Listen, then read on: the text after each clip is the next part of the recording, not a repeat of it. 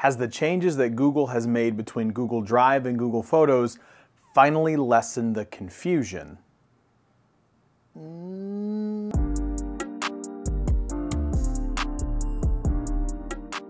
What's up, everybody? This is Scott. Welcome back to another video.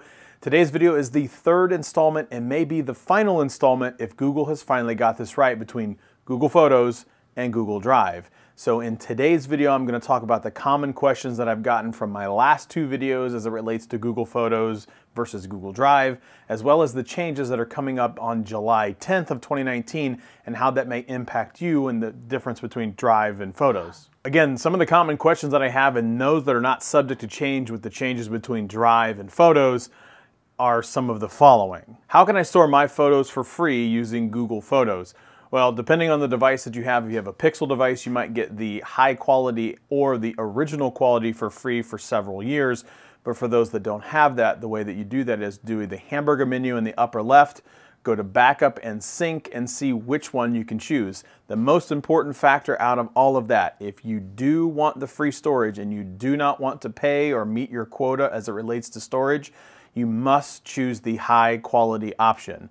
No ifs, ands, or buts. If you choose original quality, it will count against the quota that you have in your Google Drive account. Another common question that I get is people want to create folders in Google Photos. That is not how Google Photos works. So the question is, can I make folders in Google Photos? No, you cannot use and make folders in Google Photos. I wish I could make Google do those things, but I can't. So if you want to curate your photos using folders, you do that in Google Drive. If you want to curate using Google Photos, you do that by selecting albums. In order to make a Google Photos album, select the number of photos that you would like to add to an album. You can make that a shared album or you can just make it an individual album. You want to hit that plus mark in the upper right-hand corner, select album or shared album, and that's how you go about creating the album using the pictures that you have. If you use a shared album and you share the link or invite people via email, people can start to curate that album for you with their photos. It's something that's great for vacations. Greg and I's family, we went on vacation with my family as well.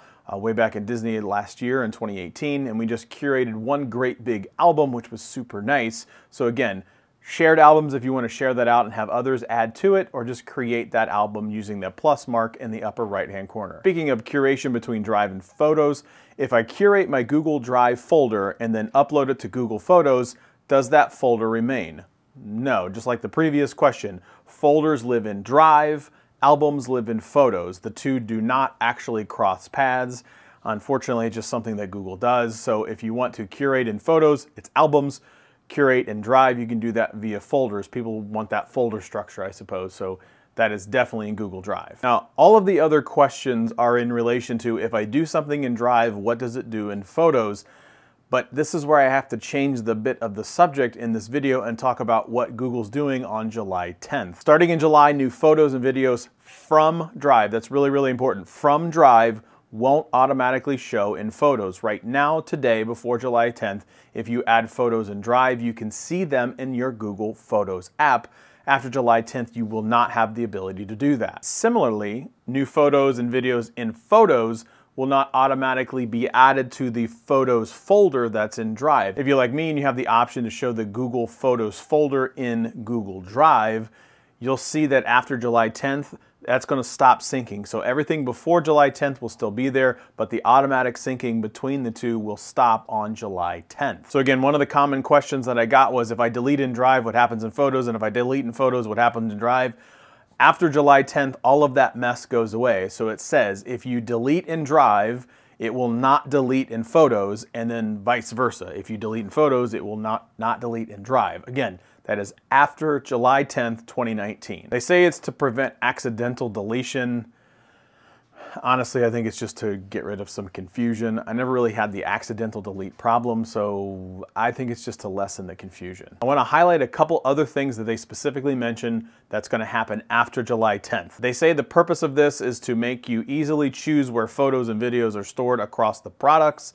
When you upload or delete photos in Drive, the changes won't reflect in the other service, which means if you do something in Drive, it doesn't show up in Photos. If you do something in Photos, it doesn't show up in Drive. Again, that counts for deletion, that counts for adding, that counts for subtracting, that counts for everything. They are essentially two standalone services at this point. Now I want to address the storage space concerns, because I can just hear people already talking about like, well, what happens with my storage? Or like, am I going to double count and have duplicates and things like that? So in this section, I'm going to specifically talk about the storage. So from a storage space perspective, basically, everything before July 10th remains exactly the same. If you had the high quality before and you had them sync across, it still doesn't take up any of your storage or anything like that. Now they're saying if you use backup and sync to upload photos and videos to Drive and Photos, they will not take up duplicate storage space. However, if you're choosing original quality, it is going to take up your storage space, just not duplicate, if that makes sense. If you delete one copy, the other one will continue to take up the storage space if you chose the original quality. If you chose high quality in Google Photos, it doesn't take up any storage space, so you don't have to worry about that. So let's get into some of the other common questions. I'm going to run through them really quick. What happens when I delete a photo in Drive and/or in Photos? After July 10th, it's going to delete either in Drive or it's going to delete in Photos. The two of them will not cross. You don't have to worry about anything like that. What happens if I update directly to Drive and not Google Photos?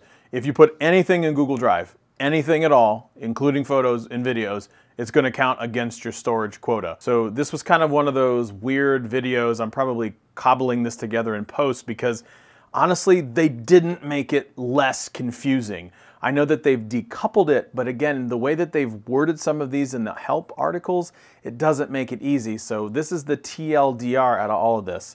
They're decoupling Drive and Photos. If you want free photos, go to Google Photos and choose high quality. Do not ever upload through Google Drive. If you don't care about that and storage isn't a problem, you can choose the original quality and upload through Photos or upload through Drive. However, if you want to use the Google Photos app to see all of your pictures, you must use Google Photos. That's really the easiest way to explain all of this. Photos and videos, go to Google Photos. Everything else that's not a photo or video, go to Google Drive. Just think of that as just a big holding repository for everything not a photo or a video. All right, that's it. That's all I have. Thanks for watching. As always, like, share, subscribe, thumbs up, leave a comment below. This is going to be a terrible edit, and we will see you next time.